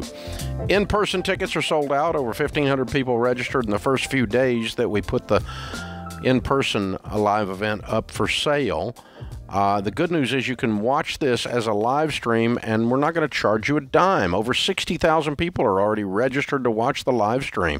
Rachel Cruz, George Camel, and I are going to talk about how to build wealth this year. Not only about what's going on in the real world, and we'll discuss stuff like crypto and NFTs, and we'll discuss the things that are going on in the investment world. There's a real get-rich-quick thing vibe moving around in America today, and we're going to discuss it in a way that's understandable without having to call anybody names. And then as a result of doing it, we will get called names. Welcome to social media. But hey, we're looking forward to this. Exactly 1 week from today, Building Wealth in 2022 is a free live stream, one night only event. Thursday, January 13th. Join the thousands who have already registered for free by going to RamseySolutions.com/wealth. And you can register, RamseySolutions.com/wealth. And we are in the last few days of your ability to buy the Baby Steps Millionaires book for $20. It actually launches next week, and the $20 deal will be gone. Plus, you get all the goodies if you do it at the pre-order. So do the pre-order on it, because you get the e-book and the audio book included. You get the Legacy Journey ebook and audiobook included. You get all kinds of other stuff. I mean, there's a whole pile of things. Just check it out at RamseySolutions.com. It's over $150 worth of items if you pre-order. So go ahead and pre-order the book this week. Get it this weekend. Let people know that they need to get it over the weekend. $20 is a deal. Books have gone up because paper has gone up. And our cost on the books have gone up. And other publishers, when we look at what they're doing, their costs have gone up. And that's the thing. That's the deal. So be sure and do all of this. RamseySolutions.com. Marco is in Los Angeles. Hi, Marco. Welcome to the Ramsey Show. Hi, Dave. How are you? Better than I deserve. What's up? All right. So just a quick history about me. I'm a 33-year-old male. I'm currently making about $125 on an annual salary. I have no debt except for a car payment, and I currently owe $26,000 on it. However, my goal is to become a homeowner. So my question is, should I sell that vehicle and buy something in cash, or should I finish paying off my car before I begin saving for a house? How much do you owe on the car? $26,000. You told me that. I'm sorry. How much do you have in savings? About $40,000. Okay. All right. What's the car? What kind of car? It's a Jeep Gladiator. You like it? It's okay. Okay. What would I do if I woke up in your shoes? I'm 33 years old. I make $125,000. Got $40,000 in the bank. I want to buy a house. I have a $26,000 car debt. I'd write a check as soon as you get off the phone. Jump online and pay the car off. That leaves you $14,000 and no car payment.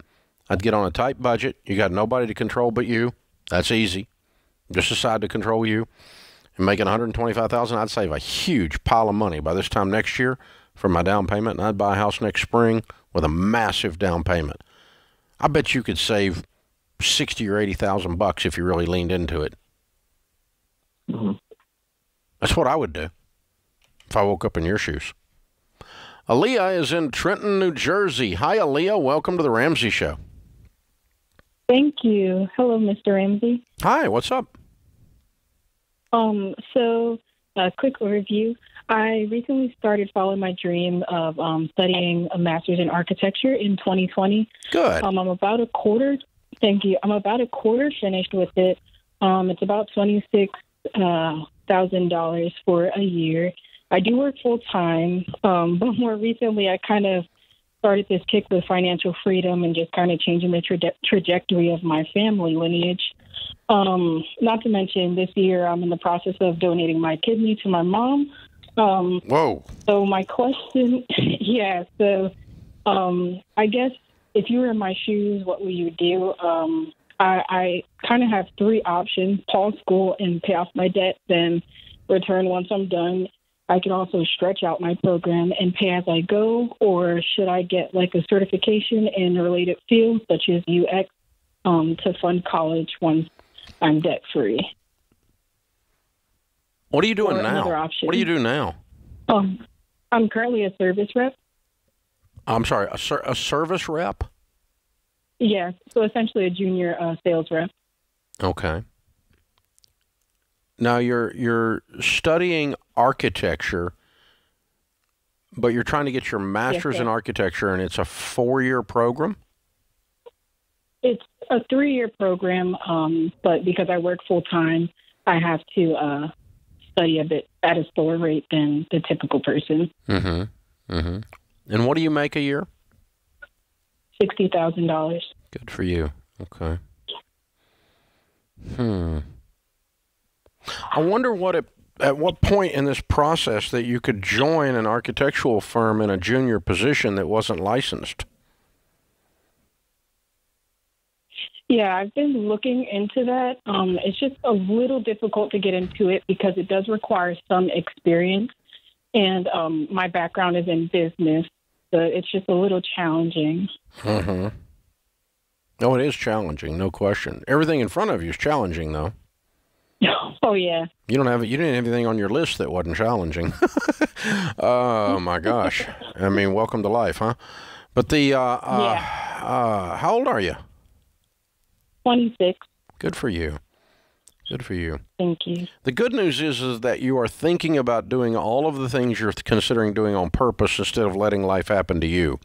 So I predict that you're going to be successful because if you keep doing that, that does lead you to success. Sometimes you have to go around the barn twice to get there, but it'll lead you there because you keep thinking about the future. You keep thinking about where I want to end up and what are the steps to get there so that I end up there. You have a clear, what we call desired future, right?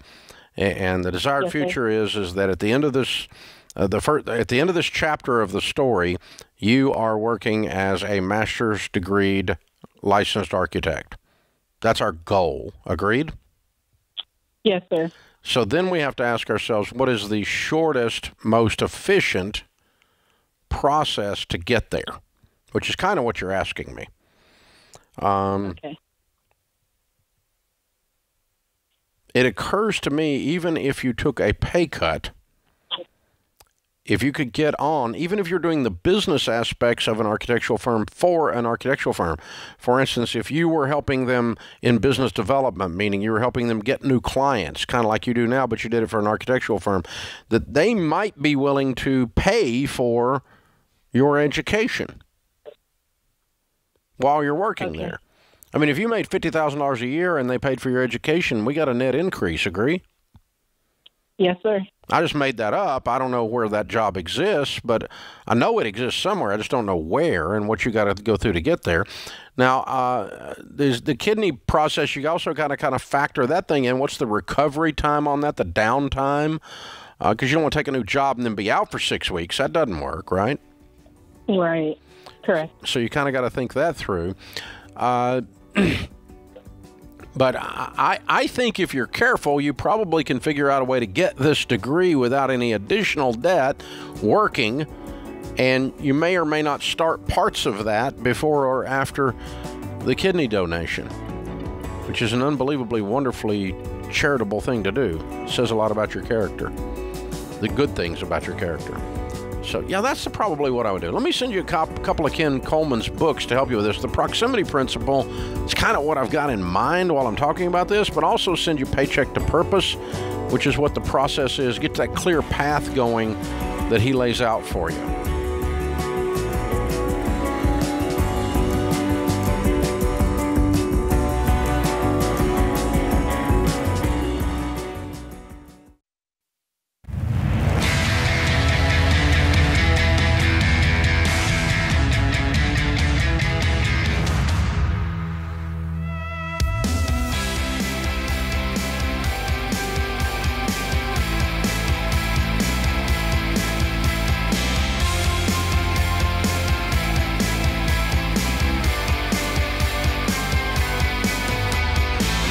Welcome to the Ramsey Show, America. We're glad you're here. Dovey and Kaya are with us in Baltimore. Hi, guys. How are you? We're good. How are you? Better than I deserve. I see on my screen you're debt-free. Congratulations. How much did you pay off? Thank you. We paid off $140,000. All right. How long did this take? It took exactly 16 months. 16 months. And your range of income during that 16 months? So we started out at $100,000 together, and then landed on $201,000 and $736. Your income went up $100,000 in 16 months. Not bad. I'd say so too. Yeah. So what caused that income to go up like that? Well, so I started working 7 jobs, and my wife picked up another job for a total of 9 jobs between the two of us. Oh my gosh. So for the 6 months, every single day of the 6 months, I was working, and my wife was working most of the days as well. Wow. That's crazy, crazy, crazy. Go. What kind of debt was the $140,000? So primarily student loans, and about $2,000 of it was in musical instruments. Okay. Oh, wow. Very cool. What do y'all do for a living with your main jobs? So I am a physician assistant, and Dovey is a paramedic, and COVID site manager. Yeah, I run a COVID testing center, and I also decided to take you up on your advice and sell everything but the kids. So I started a business just selling things on eBay, on Facebook. All right. What is your most profitable? What's your best side gig, Dovey? My best side gig would probably be selling stuff on Facebook and eBay and stuff like that. I've sold watches, I've sold cars, people wanting to get rid of them from houses. Like their grandparents passed away, I take a commission off of that, and I'm just selling stuff like that. Wow. Cool. Good for you, man. You've been getting after it. So how long have you guys been married? 8 years, I think now, almost 9 years. So what happened 16 months ago that lit you on fire? Because you guys are burning bright. So 16 months ago, we started we've been Dave-ish for maybe 5 years, but 16 months ago, we decided that we were really sick and tired of being sick and tired and having too much a month at the end of the money. So we decided that we would get completely Dave and just go be gazelle intense. We listened to Total Money Makeover. We were driving up to visit friends in New York. We listened to Total Money Makeover the whole way up and then the whole way down, finished it. And then from there, we were Gazelle Intense, Beans and Rice, no internet, no TV. Is that what flipped the switch? Just the audiobook kind of rubbed it in your face? Well, that, and for a while, the reason we were Dave-ish is because we couldn't imagine how I would get through PA school without loans at that point. And then my first job was something that would qualify me for loan forgiveness. And for a while, I was kind of stuck on the idea of that being a good idea. And then we actually, like you say to do, sat down and did the math on an Excel spreadsheet and kind of figured out that with me staying there to try to get loan forgiveness, we would end up losing on a lot of money that we could potentially make if I changed jobs to something that paid more and that allowed Dovey to work more. Yeah, and the net result is you make more money net of the forgiveness even. Yeah, that's good. Good, very good. Mm-hmm. Way to go, you guys. Way to go. How's it feel to be free? It's awesome. It's really, really great. I mean, it just feels like there's so much extra, and, you know, we can just give it away. You guys have been busting it. I mean, you got to be a little tired. Very tired. we're towards the end of 3B right now, so we're going to slow down in a little bit, but we're still running. All right. Way to go, guys. Way to go, way to go. Who was your biggest cheerleader outside the two of you? Somebody outside looking at you going, go, go, go, go? So initially, not really. It was pretty rough when we started because everybody was kind of hating on us. But then we got into an FPU class, and our FPU guides were very, very much our cheerleaders, and they're good friends of ours. And they even advised us to start our own FPU class. We ran an FPU class. They were like, if you lead an FPU class, I guarantee you'll get out of debt.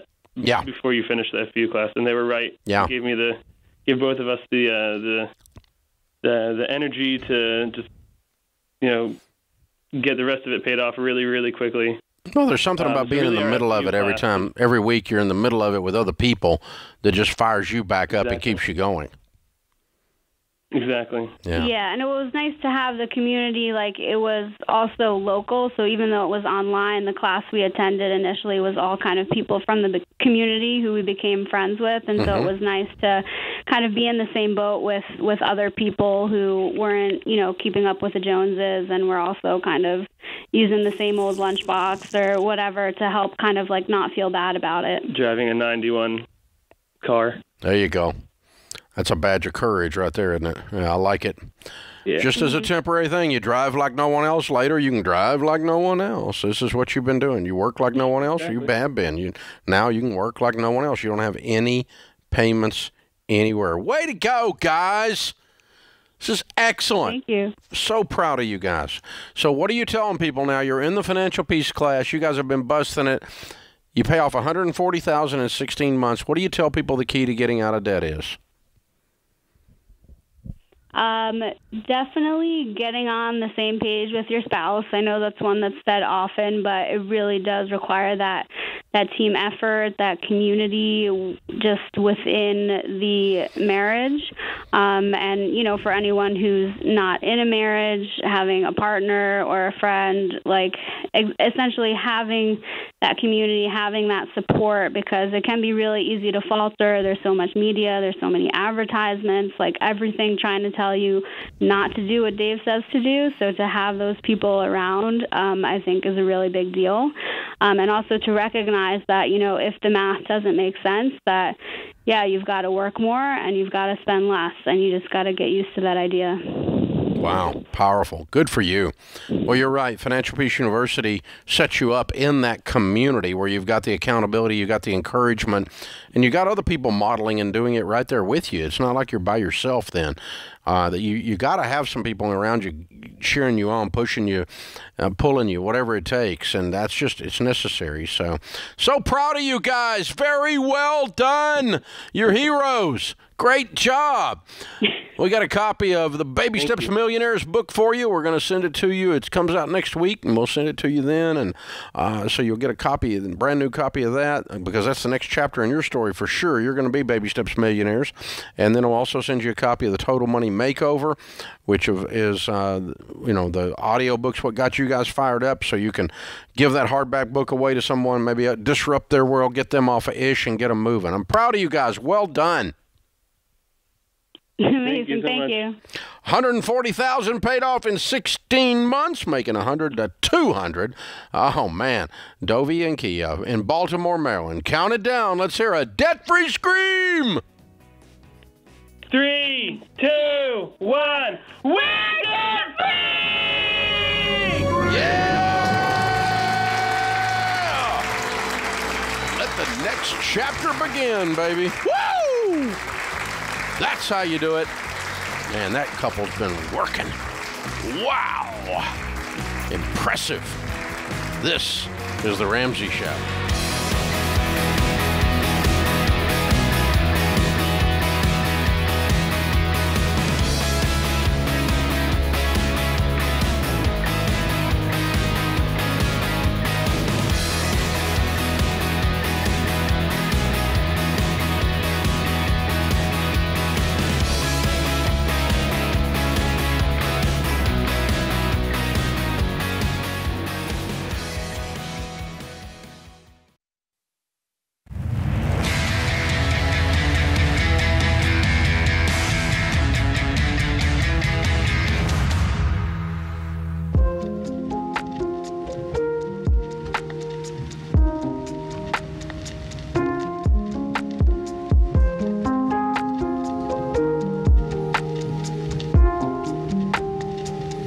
Our scripture of the day, Proverbs 13:4. The soul of the sluggard craves and gets nothing, while the soul of the diligent is richly supplied. Wow, that seems to apply to our last caller, doesn't it? Guy was working 7 jobs. Most people get ahead during the time that others waste. Henry Ford. I like that. Open phones at 888-825-5225. Elizabeth is with us. Elizabeth is in Des Moines, Iowa. Hi, Elizabeth. Welcome to The Ramsey Show. Hi, how are you, Dave? Better than I deserve. What's up in your world? Good. So I am on board with becoming a millionaire. That sounds fantastic. Good. But the issue with that is losing it all. My father worked very hard to become a millionaire, and he suddenly passed away a couple of years ago, about 5 years ago. And right around the same time, my mom was diagnosed with early onset dementia. Oh, my. And, yeah, it was rough. How old is your mom now?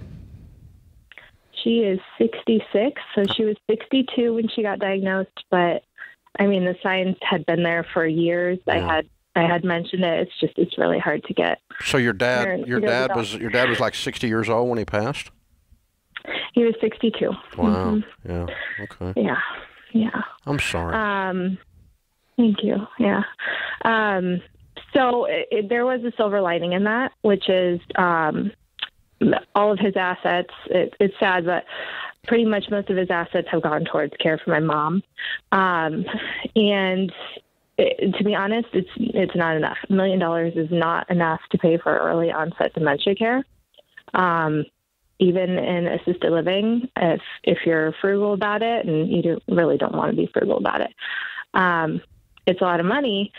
And doing the quick math, if there's only a 3% increase each year on the rent, which it's been 5% for my mom, if I were to go through the same thing, my husband would basically have to pay either $4 million out of pocket if I were to live for about 20 years, which is what we're projecting for my mom, or he'd have to live on $2,000 a month and have absolutely no assets. He couldn't have a house or a car. and long-term care insurance only pays for 6 years of care. Mm-hmm. So financially, I don't know what to do in order to make sure my husband's taken care of, because there's always Medicaid for if that happens to me, but what about him? Yeah. I'm so sorry for what you've been through. And your reaction is of great concern about this is a normal reaction. But the statistics don't back up your fears, which is good news. I'm hoping, yes. Yeah, I've looked I know into it. they really don't. The number of early onsets that live 20 years there's not any. They don't. There's very very few early onsets live 20 years. It's been 5 years, and I know. she's pretty healthy. I know. So, we have had early onsets in our family, and I've walked through it, and just do a little bit of research, not just with your mom's situation, but with overall. Mm-hmm. And let's not even talk about your mom. I'm not trying to wish, a short longevity on her. No. That's not what I'm saying. No, I know. I'm not that indelicate, but but here's the thing. The point is that the set of assumptions you're using are statistically so unlikely. The probability is so unlikely that you're using on you that your husband ends up this way that I think I'm not going to do it. I'm not going to worry about it. I think you guys go about the business of building wealth and plan on getting your 6-year long-term care, and you're correct about that. And at 60 years old is when I would buy it. Even though she had symptoms, because we could not get her long-term care insurance because I understand the doctors already noticed. Yeah, I understand. But again, that's so unusual statistically. Yeah. The number of people that use long-term care insurance prior to 60 is so statistically insignificant that it's just, I wouldn't do it. If you want to buy it at 55 because of your fears, that's fine. But you're going to pay, $3,000 a year for 5 years for a 0.0001% chance is what you're doing. And and it's okay to do that, but you just need to, let's not, it's you should hurt and you should grieve with what you've been through, and I'm sorry you're hurting and grieving. I don't want that for you, but I also don't want that to make your decision. I want you to use facts, not all of the hurt and the feelings, to make your decisions with on this. And I am being indelicate and telling you you're doing that right now, so don't. Yeah. No. And what you're doing is a human reaction, and it means you're a good daughter and a good person, and it doesn't mean you're an illogical person or something like that. It's a normal thing, but I'm not in the trees with you, so I can see the forest. So here's the thing. I would buy long-term care insurance if you want to buy it a few years early, 57 even, go ahead. I really wouldn't do it at 55. Okay. And I really would just get about the business of building wealth, and I wouldn't try to do this. And then the other thing I would do is I would continue to learn the care systems that are available to someone, and how you might do this more economically than maybe you started out thinking it was going to cost. There's a lot of different care out there, a lot of different types of care, a lot of different ways to get at this, and even in-home care. So let me give you an example, okay? Our net worth is large enough that if it was $4 million, it really wouldn't be a big deal. But we wouldn't end up spending $4 million on it at our house. Because for less than $4 million, I can hire a full-time nurse and set up a full medical ward inside my house and take care of someone, have someone taken care of. For instance, if that happened to my wife, okay, or if it happened to me, she could do that. And so there's other ways for your husband to deal with this if that comes up. I'm not suggesting you change your mom's care plan that you have. I'm not suggesting this is cheap. It's not cheap, but the numbers you're giving are so unlikely that the hopelessness that goes with your scenario is not necessary. There's great hope in your scenario. But yeah, it's fair to overplan, and it's fair to, have some extra padding because you might have this probability because your dad passed early and your mom did get early onset. Because of that history, you're just going to be super careful, and that's okay. And that's part of personal financial. It's got personal in it. So, hey, thank you for your call. Again, I'm just so sorry for all the stuff you guys have gone through and all the hurt that's been there for you, because you obviously loved your mom and dad both, and do love them. And there's early onset is just it's just a beast of it's just not fair. It's like, because we don't know how far it goes. We don't know how long it lasts. It's pretty crazy. So, but I think we can do some statistical analysis on probabilities, and it's a cold way of looking at it, but this is what you got to do this, because this is how you figure out your insurance plans, how you figure out those kinds of things. And believe me, the insurance companies are doing these analysis. So we might as well be in on the math as you and I, America, are planning out our old age and not losing all the wealth we worked our whole lives for, which is what she's concerned about, and it's a fair concern. That puts this hour of the Ramsey Show in the books. Our thanks to James Childs and Kelly Daniel in the booth. I am Dave Ramsey, your host. We'll be back with you before you know it. In the meantime, remember, there's ultimately only one way to financial peace, and that's to walk daily with the Prince of Peace, Christ Jesus.